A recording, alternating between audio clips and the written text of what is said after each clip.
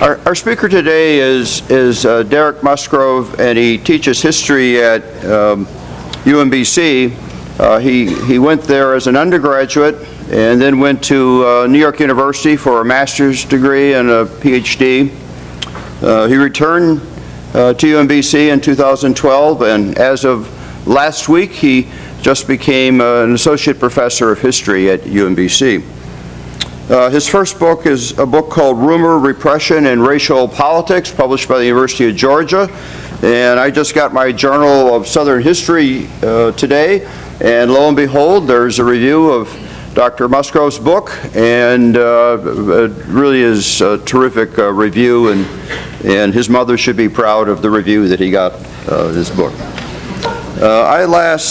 I first heard and last heard Derek Musgrove speak at the American Historical Association annual meeting in January, and I really did hear him.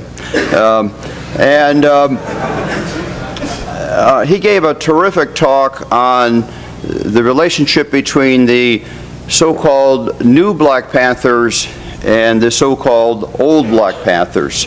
The group I know are simply the Black Panthers, or the Black Panther Party of the 1960s and 1970s. But there's also a young group that's surged into the, at least into the Fox News horizon in the last 4 or 5 years. And he's going to talk about both groups today. So I'm going to stop talking and turn it over to Dr. Derek Musgrove.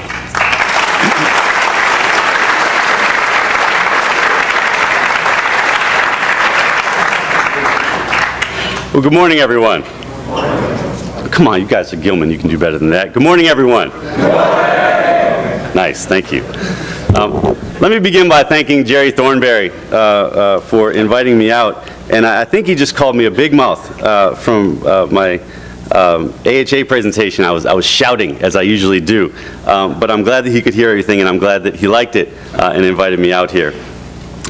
And thank him also for showing me that book review. I had not seen it until just this morning, and so it was really nice to read it and to know that folks are still talking nicely about the book as opposed to trashing it. I want to begin this morning with a story that led me to this project. And so I'm going to begin with the story, and then I'm going to ask you all a couple of questions. And I know that I am standing between you all and lunch. Is that correct? Okay, so I will be brief, and we will make sure that we get end this right on time. So let me begin with a story. In 2002, over 300 graying members of the Black Panther Party, the original Black Panther Party, gathered on the campus of the University of the District of Columbia for the party's 35th anniversary reunion. Many took the occasion to reunite with old comrades. A lot of them hadn't seen each other since they stopped becoming active in about the mid-1970s. And so they just got together, they traded old pictures, they reunited with folks that they hadn't seen, and they kind of reminisced about their days when they tried to overthrow Babylon, as they called the United States government. But others were focused on less enjoyable endeavors, defending their legacy. The Panthers had, of course, always had to defend their legacy from a hostile white press, a hostile government, particularly the FBI. They tried to label them as anti-white, violent, and criminal. But in the mid-1990s, some of them saw a new foe that was trying to threaten their legacy. And that was a group called the New Black Panther Party, which used the party's name and its imagery, but was pursuing goals many of them thought at odds with the party's goals, its ideology, and its 10-point program. Now, imitation is the highest form of flattery, but as many of the old Panthers argued, this was not imitation. And they were going to make it clear at a panel called The Legacy of the Black Panther Party for Self-Defense and the New Black Panther Party. And that's a specific panel that they put together for the occasion. The panel began with Ron Scott reading from this letter. Ron Scott was the co-founder of the Detroit branch of the Black Panther Party. And he read from this letter. It's hard to see, but this is a screenshot from the Huey P. Newton Foundation, which dubs itself as the guardian of the true history of the Black Panther Party. And they put out a letter that was called "There is no new Black Panther Party." And so you can see that I'm using that for the title of my paper today. And in reading the letter, Scott said the following: the foundation denounces the usurpation of the Black Panther Party name by this questionable band of appointed leaders who promote concepts absolutely counter to the revolutionary principles on which the party was founded. Scott went on to ask, and he's sort of poking them in the eye with these questions, who are these people laying claim to the party's history and name? Are they reactionary provocateurs, entertainers, a group of anti-Semites? What is their agenda? And these are pretty strong accusations in this segment of the black left.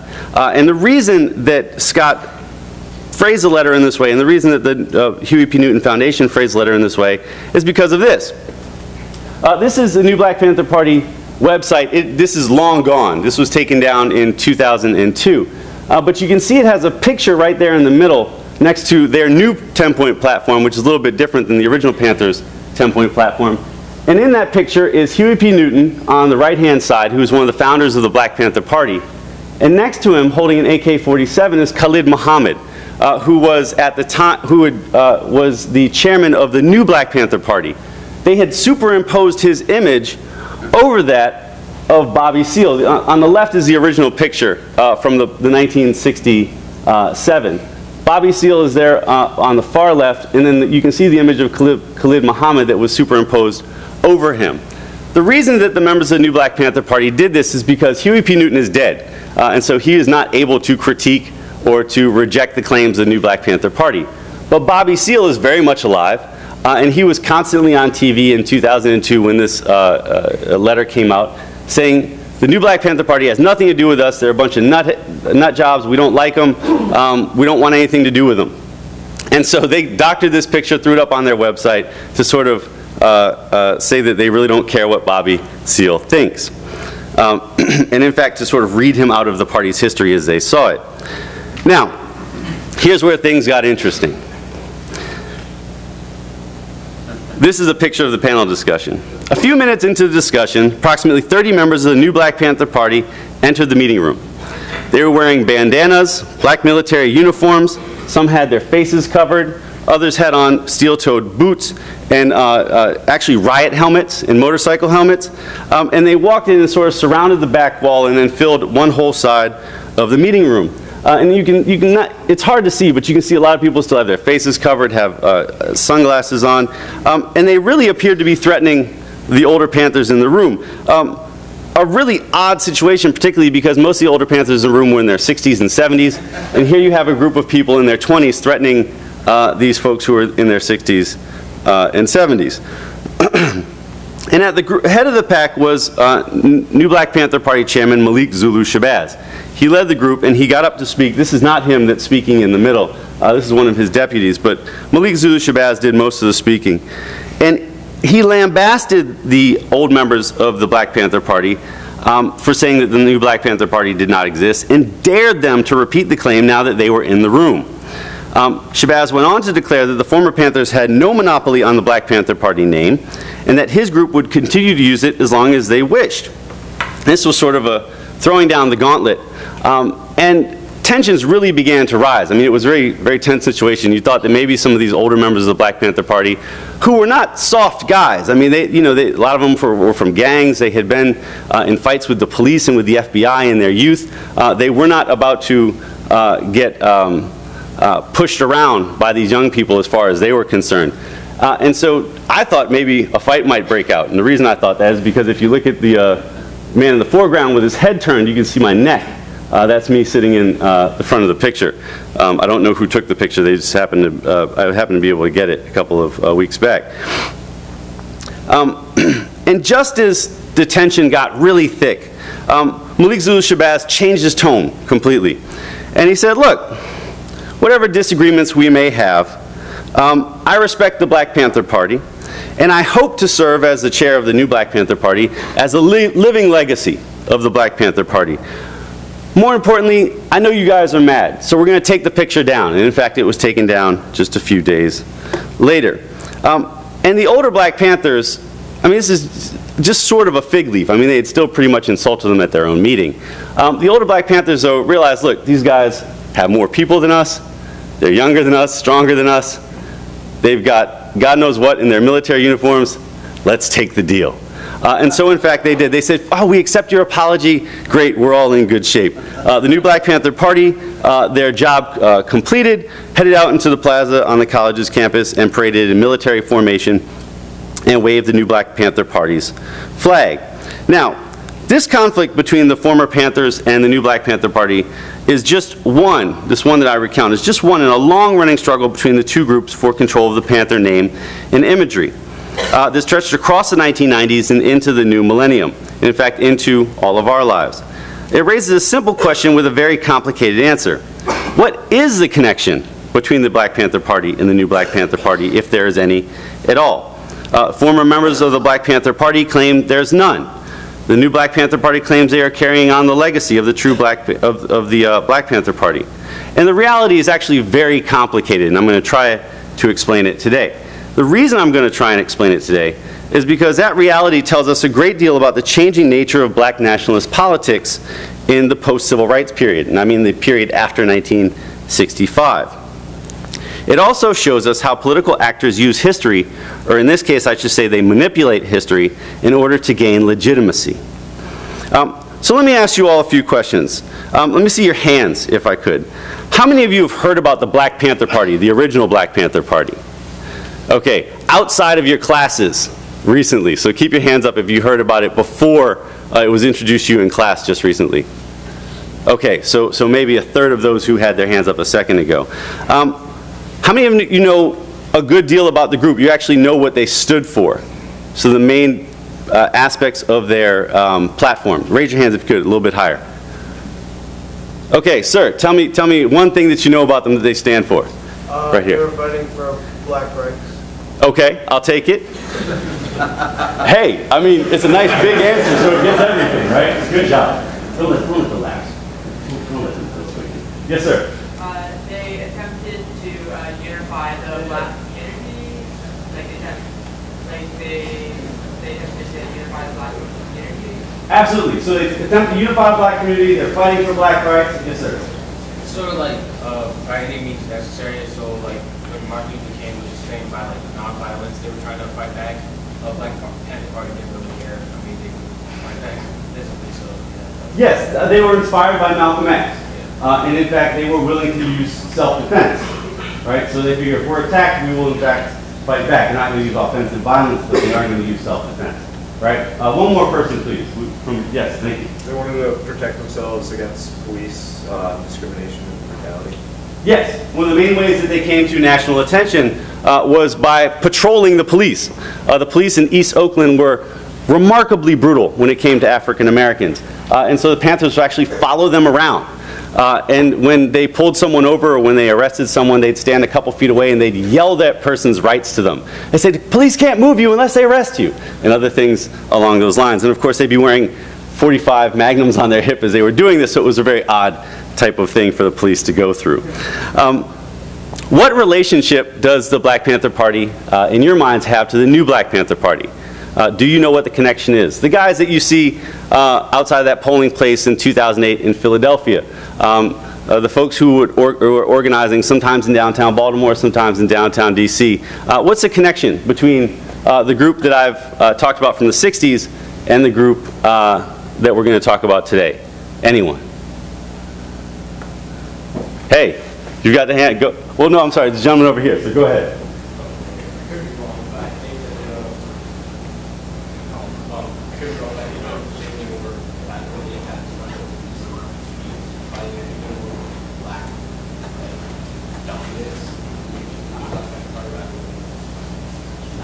Nice. I like it. And so you're saying that the new group is far more focused on race than the original group. And that they could even be racist or black supremacists, right? Whereas the old group was in fact more interested in something else that we'll talk about in a second. I like it. Well done. So let's get into the particulars here. Let me begin by just saying that the original Black Panther Party, the group that, from the 60s, was not the first group to use this name. In fact, they borrowed it from someone else. And this is something that members of the Black Panther Party, the new Black Panther Party, will always point out when they say we're allowed to use a name because the folks that we stole the name from stole it from someone else, right? The original Black Panther Party Thank you. The original Black Panther Party was the Lowndes County Freedom Organization, and it was a civil rights group. This is a picture from the November 8th election of 1966 in Lowndes County, Alabama. Lowndes County was an approximately 80% black county in the Black Belt of Alabama. The Black Belt, which is now today called the Blue Belt, because it's the only part of Alabama that still votes reliably Democratic because there's so many black people there. I got to have you by the phone. Oh, sure. Lowndes County, Alabama is 80% black county in 1966. How many black voters do you think there were in let's say a year before in Lowndes County, Alabama? 1965, how many black voters in this 80% black county? Give me a percentage or a number. 0. Correct. Right? Not a single one. Right? Since Reconstruction. The century before. And the Student Nonviolent Coordinating Committee went into this county and they said, we're going to crack one of the toughest nuts in Alabama. We're going to get all the black folks in Lowndes County, Alabama to register to vote. And most black people who were gaining the vote in the mid-1960s voted for the Democratic Party because Lyndon Johnson was the president. He backed the Civil Rights Act in 1964. He backed the Voting Rights Act in 1965. And so, of course, you go into the Democratic Party. Problem was that the Democratic Party in Alabama at the time was the party of white supremacy. In fact, it had a motto, and it was not, and it had a symbol, and it was not a donkey. It was, in fact, a white rooster, and under that rooster was a banner that said, "For white supremacy and the right." And so black voters had a decision in 1965 and 1966 in Lowndes County, Alabama. They said, should we join a party whose motto is for white supremacy? And they thought that's probably not a good idea. So they founded an independent political party called the Lowndes County Freedom Organization. And in Alabama, at the time, there was a law that you had to have a symbol for your party. You had to have an animal of some sort for your party. So that was for illiterate voters, so that they could choose your party even if they couldn't read the party's name. And so the SNCC activists who were in Lowndes County, Alabama at the time said, look, we need a symbol. And someone suggested a dove, and they thought, that's weak.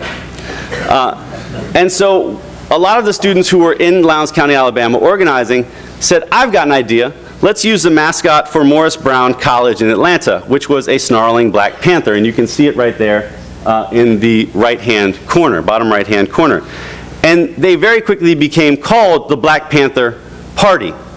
And this party lost all the elections in 1966. Voter fraud by the white Democratic Party in Alabama, 20% of the population, in Lowndes County, Alabama, was rampant. And so even though black folks outnumbered them by wide margins, they lost every single race they were in. But they became positively famous as news media from around the country came down to Alabama and checked out what they were doing. Thought it was remarkable, and in certain cases kind of scary. Groups from around the country began to imitate the Black Panther Party model. They actually went to the SNCC activists during this period who had organized the period, and they said, look, can we please borrow the name? We love it. And Stokely Carmichael, who had been one of the main organizers, said, of course you can borrow the name. We don't have a patent on it. And now the Black Panther Party does, in fact, have a patent on the name, just so everybody knows. Don't try to start your own chapter here. You might get sued. But a group from Oakland, California was one of the dozens of groups around the country who picks up the name. And the founders of that group in 1966 were Huey Newton, who is second from the left, the light-skinned gentleman with the small afro. And the man far to the right is Bobby Seale. They were the two founders of the Black Panther Party, and they, of course, brought the other gentleman in the picture along. And very quickly, in 1967, they came to capture the country's imagination. And the other Black Panther parties around the country simply couldn't compete in the media. When you ask someone about the Black Panther Party, all the other groups from Detroit, from Philadelphia, from Southern California, nobody mentioned them. They mentioned the Oakland Panthers. And so very quickly, most of those other groups joined the Oakland Panthers, and some of them were in fact coerced into joining the Oakland Panthers. But either way, all these Black Panther groups very quickly became the single Black Panther Party that had its headquarters in Oakland, California. Now, one of the main reasons that they were able to capture so much media attention is because of three things that were at the core of their program. The first was self-defense. This is from a protest in 1967 where they actually went to the state capitol in Sacramento armed. I'm not sure if the guns were loaded, but they were absolutely armed. And they were protesting a bill that had been put forward by a member of the California legislature. California at the time had an open carry law. You could just walk around with a gun on your hip if you wanted to. And as soon as members of the Black Panther Party started doing it, legislators thought it was a bad idea. And so they tried and pass a bill saying that you could no longer walk around with a gun on your hip. Panthers went to Sacramento to lobby the legislature to get them to keep the law. And this, of course, was a really remarkable sight for many people around the country when they saw these pictures.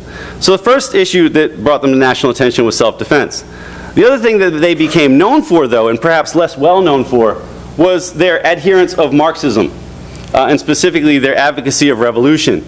This is a group of Panthers who were all reading Chairman Mao Zedong's Little Red Book. They were very much well-versed Marxists, and they believed that they could be the vanguard of a revolution in the United States. One of the reasons, by the way, that the FBI found them so threatening. And then the third thing that they became known for was their community service programs. This is a Black Panther Party community service program from, I believe, 1968 or 69.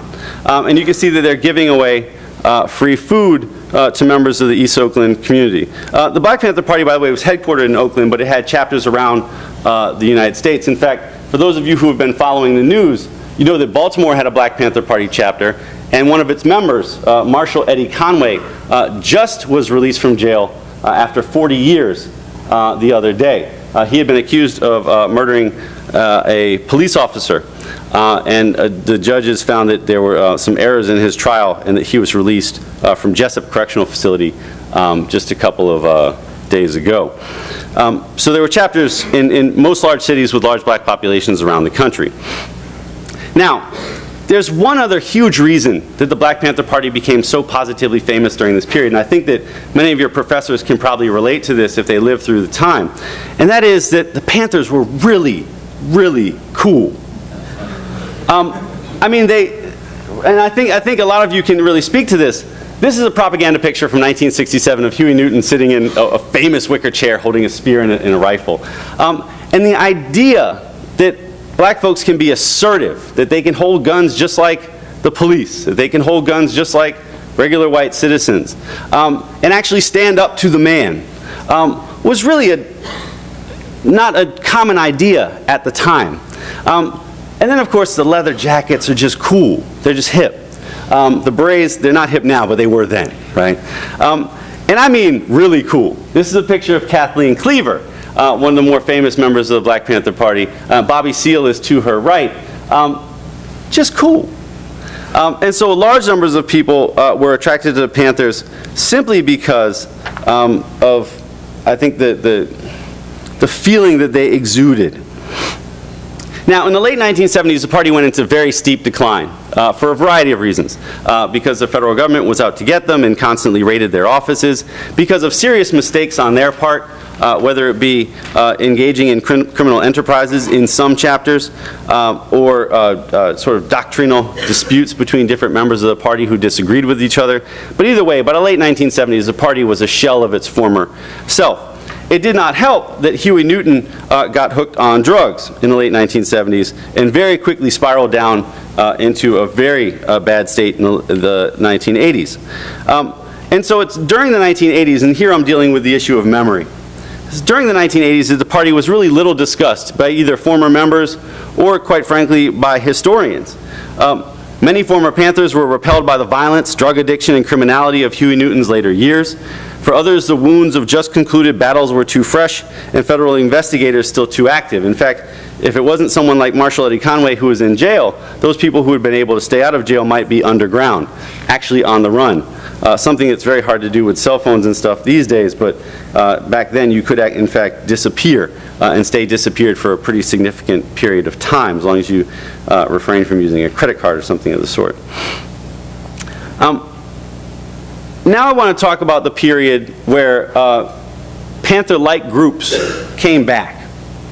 And the reason that a lot of Panther-like groups came back in the late 80s and early 90s, which I actually remember from my living memory, is because of what happened in the 80s and early 90s. In the 1980s and early 90s, you had two things that really blanketed many inner cities around the country, and therefore perhaps a majority of the African American population. The first was you had an urban crisis. Many of you cannot remember this. I'll actually be speaking about a city that is not within your living memory, but I can remember when certain parts of Baltimore were so dangerous that my mother positively forbade me to go anywhere near them. At the height of the crack crisis in the late 1980s, there were neighborhoods that the police didn't really want to go into. You add to that massive joblessness because of all the layoffs down at the port, at Bethlehem Steel, at GM. In fact, many of you probably don't even know that cars used to be manufactured here in Baltimore. And that's because all of these factory jobs that had sustained thousands upon thousands of Baltimore workers for generations were closing up. And when they closed up, you had huge swaths of the city where people simply didn't have access to a good job or to real wages. Many of them turned to the drug trade, either as dealers or users. And so you had an urban crisis in many American cities. And it didn't appear that black elected officials, liberal black activists, were able to do much about it. One of the reasons they weren't able to do much about it, but the other crisis that was facing the African American community during this time, was a conservative ascendance. During the 1980s and all the way into the mid-1990s, conservative elected officials built a really powerful political coalition which, at its core, was hostile to many of the policy reforms that African Americans favored. And they were able to take over the presidency with Ronald Reagan in 1980 and hold it until 1992. And then the House of Representatives in 1994 under Newt Gingrich, and of course they were able to, they had the Senate for a couple years during that period as well.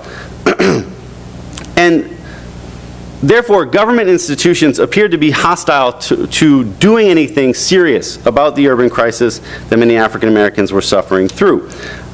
And so large numbers of African Americans began to look elsewhere for a road out of this new crisis moment that they had faced. And many of them tried to find it in black nationalism.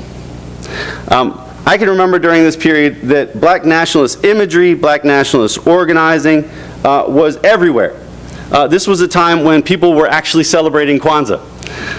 And not just seeing the Kwanzaa cards in the store and asking, what in the world is that? This was a time when large numbers of people were listening to black nationalist hip-hop as opposed to just party music. This was a time when Minister Louis Farrakhan of the Nation of Islam was filling arenas. You could actually go down to the Baltimore arena and it would be packed, actually packed, to see Louis Farrakhan. And this would happen in cities around the country, and that was because African Americans were searching for a way out and simply couldn't find it in what they saw as mainstream political channels. Now, part of the nationalist resurgence of this period also led to a renewed interest in the Black Panther Party, and this is where we get back to the story that I mentioned just a moment ago. The Black Panther Party sort of cropped up in a lot of African Americans' memories as this time when black folks are really assertive and they were trying to figure out how to deal with the problems of the inner city.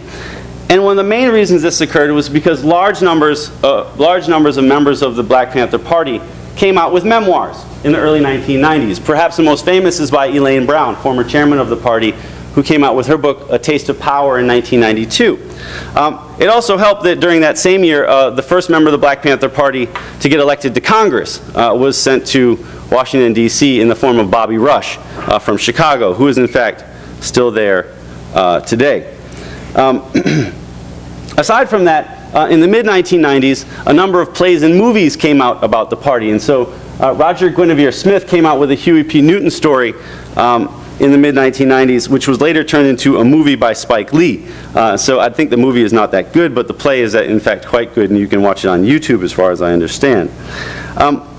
And then last, Hollywood got in on the game in 1995 with the positively horrible movie Panther, which actually cast Kadeem Hardison as Bobby Seale, one of the worst casting ideas in Hollywood history. Does anyone even know who Kadeem Hardison is? Shoot, I'm showing my age. Okay. He's not a tough character, let's put it that way. And so okay. And there were actually several other movies in the works. 2 other studios were going to do Panther movies to try and capitalize on this interest in the party in 1996, 97. But this movie flopped so badly that they were automatically canceled. And so if you really want to lose 2 hours of your life, go check it out. It's horrible. Now, in the midst of this renewed interest in the party, the members of the Black Panther Party, who had done such an amazing job of projecting a powerful image of themselves, controlling their image in the media, decided to get together and create an organization that would control their image in the 1990s. And so they created the Huey P. Newton Foundation, specifically folks like Earl Hilliard, Huey P. Newton's chief of staff, and several others, or Frederica Newton, his widow. And they hoped that they could sort of shape the legacy of the party as people were consuming it in the 1990s. Now, I see I'm running a little over time, so I'm going to speed this up. As they're going around talking about the Black Panther Party in the mid-1990s, members of the party begin to make predictions like the one up here. And Elaine Brown made the prediction in Los Angeles in 1995 on her book tour. And she said, look, black people are an oppressed community who largely live in third world conditions. That was true in the 60s, and it's still true today. And the Panthers were a natural outgrowth of that fact. There was nothing startling about the formation of the party, and this country is ripe for the rise of another organization like it. It turns out that she was actually a couple years late. In 1989, the gentleman up on the left-hand corner, Michael McGee, who's actually a former member of the Black Panther Party and at the time was a city councilman in Milwaukee, had created a group called the Black Panther Militia. And he had created this group to basically bribe the city of Milwaukee, or to threaten the city of Milwaukee into giving resources to the black community. He said, look, I'm creating a militia. And what we're going to do is if the city does not appropriate a huge amount of funds to deal with the crisis in the black community within the next 5 years, we're going to start blowing up bridges and shooting people. And he was very specific. He's like, this is not what the party used to do. The party was into self-defense. I'm into offensive violence. We're going to start hurting people if you all don't appropriate money. He's a little nutty. But nonetheless, he's the first person to sort of resurrect the Panther in the late 1980s. He inspires the young man on the lower left, Aaron Michaels of Dallas, Texas. He was on Aaron Michaels' show doing fundraising. And Aaron, who's actually much younger, said, wow, I want an organization like this for my generation. And so he creates a new Black Panther Party in Dallas, Texas in 1990. And then one other former Panther, a guy named Kwaku Duran, who is still very active as a lawyer in Los Angeles, creates the new African American Vanguard movement in Los Angeles in 1994. And again, his purpose is to bring the Panther back to politics during this period. Now, all of these groups make an effort to sort of form into one national Black Panther Party. And the person who stops them from doing that is this gentleman, Khalid Abdul Muhammad, who many of you may know as being the national speaker of the Nation of Islam from the early 1990s. Khalid Muhammad had become the leader of the new Black Panther Party roughly around 1997, 1998. And when all of those different groups got together to say, hey, let's create a national Black Panther Party and make it just like the old one, he said, absolutely not. For one, as the gentleman pointed out earlier, I don't believe in all that Marxism stuff that those old Panthers used to talk about. I don't necessarily even believe in just self-defense. I think that offensive violence isn't necessarily a bad thing. And by the way, it's my show. I don't want to be answering to anyone else. And so he said absolutely not to getting all the different groups together. What he was able to do, though, is make the new Black Panther Party into a national organization which was widely known within the media. You'll see that, I don't know if any of you remember, but in 1997, a gentleman by the name of James Byrd was brutally murdered in Jasper, Texas. A bunch of sort of ne'er-do-well white supremacists went out and got drunk one night, and they saw him on the side of the road. They decided to chain him to the back of their truck and drag him for a couple miles until his body fell apart. And it was a national news story. It was an absolutely horrible situation. And the new Black Panther Party went down to his funeral, claiming to protect the mourners against the Ku Klux Klan. And what they really ended up doing was making themselves national news. Also, the next year, in 1998, Khalid Muhammad led what he called the Million Youth March. And I was there. I lived in Harlem at the time because I was at NYU. And it was more like a 100,000 youth march. But nonetheless, it made him, in his conflict with Rudy Giuliani, who was the mayor at the time, a national media figure again. It's at this point, because all the other new Panther organizations have sort of withered away, and the new Black Panther Party is the only one that remains in the late 1990s. And it is nothing like the original Black Panther Party. It's far more like the Nation of Islam. It has a very strict racialist theory. It does not believe in Marxism. And it really focuses on getting its name in the papers through very outlandish political developments, like this one.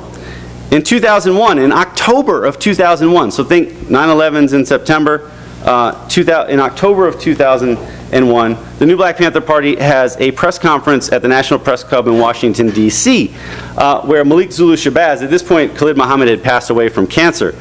His understudy, Malik Zulu Shabazz, basically says that we don't stand with the U.S. government's war on terrorism policies. And it really caused some serious problems, interestingly enough, for the original Panthers. Many of the original Panthers had books to sell. They were speaking on college campuses. And people like Bobby Seale would, make a good amount of money every time he went to go speak to a college group. After this aired on C-SPAN, all of his bookings for the rest of the year were canceled. And so these new guys, who he has nothing to do with, are at that point taking money out of his pocket. And that's not just Bobby Seale, but it's many of the older Panthers around the country who also are facing similar problems. And then in 2008, the new Black Panther Party sort of comes back into the fold as a national news story. And that's because of this. I'm sure many of you actually remember this from the nightly news. And in 2008, two members of the new Black Panther Party outside of Philadelphia, or in a suburb of Philadelphia, go to one of the polling stations in an almost 95% black neighborhood. And they say, we're going to protect black voters from whites who aren't going to allow them to vote. Probably not going to happen in this neighborhood. And they stood outside the polling place with nightsticks. And they were captured by a Republican poll watcher who then demanded that they be prosecuted by the Justice Department. The short gentleman who actually had the nightstick in his hand was in fact banned from polling places not too long afterward, and for the next couple of elections. Let me finish really quickly here. This latest episode in 2008 forced the Panthers to again, the older Panthers, to again say to the world as quickly as they could, look, these guys are not us, we are not them. They're two different organizations. And one of the reasons that they had to do that was because the new Black Panther Party would go on TV and there would be a symbol in the background like the one right next to Malik Zulu Shabazz's head, which says Black Panther Party, Panther Power. Now, that would cause someone who didn't know much about this history to think, oh, the Black Panther Party and the new Black Panther Party, or the group that this guy represents, are in fact the same thing. Bobby Seale got on TV the next day on CNN to say the exact opposite. We are in fact nothing like these clowns. Please don't conflate the two. And so this dispute that really, quite frankly, is not of interest to many people outside of historians and folks on the black radical left, all of a sudden became national news for a period in 2008 and 9. Let me end with this. What do we make of all this? What does this story tell you all? I want to suggest two things. First, and I want to riff off the title of that letter from the Huey P. Newton Foundation. There is no new, in italics, Black Panther Party. The groups that were founded in the early 1990s were, in their majority, created by former Panthers, or young men inspired by former Panthers. They directly reflected some, but by no means all, of the Panther ideology and approach to organizing. The only group among those to survive into the late 1990s, however, was the new Black Panther Party. And that group survived by adopting the organizing style and ideology, and even recruiting members from the Nation of Islam. Said differently, the new Black Panther Party was not a new Black Panther Party, but rather an offshoot of the Nation of Islam that bore little resemblance to its namesake beyond the Panther symbol and the black berets. Second, and far more generally, and I think this may be of application to any of you who want to become historians or political scientists, this study shows the dangers of carelessly using a name or a symbol to track a political organization across time. Political parties do not have souls. They are mechanisms for seizing and retaining power. And so knowing this, we know better than to equate the segregationist Democratic Party of the 1950s to the Democratic Party led by Barack Obama today. We also know that the liberal elitist Republican Party of the 1950s is different than the radical right and populist Republican Party of today. So too we must apply this test to the Black Panther Party. Not to do so would be to ignore 50 years of history, something that I know your professors simply would not allow you all to do. Thank you. We do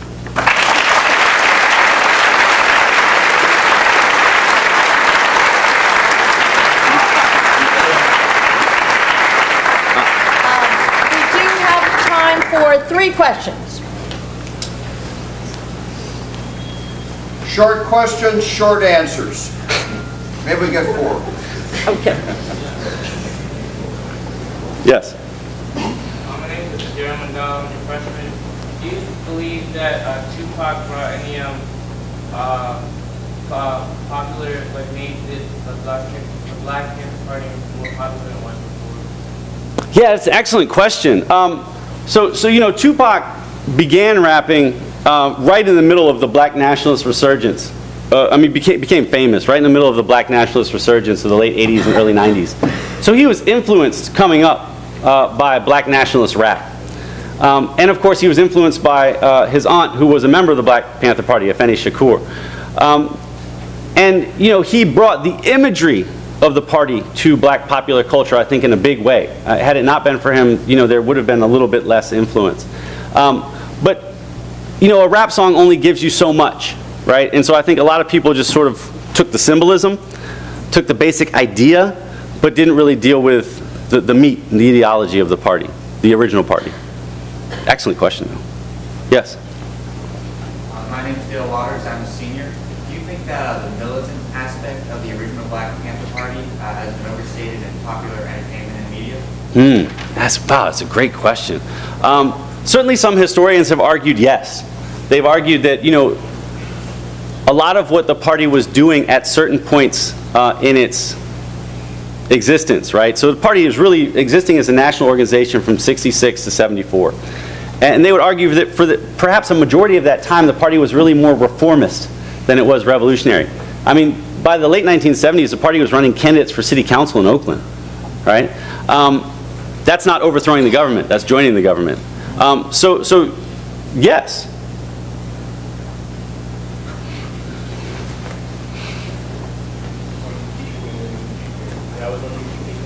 Louder, louder, I can't. Do you think there's any need for either the new or the Black Panther Party in society? What did he say? So I'll repeat the question. Do you think there's a need for either the new or the old Black Panther Party in today's society? The new, no. Largely because of the content of its ideology. I mean, it doesn't have a constructive program for... It feeds off of the existence of the ghetto, right? I mean, it feeds off of the fact that large numbers of black folks are in pain and they want an answer, right? And they feel like these people will stand up for them even though they're not going to do much constructive to actually change their situation.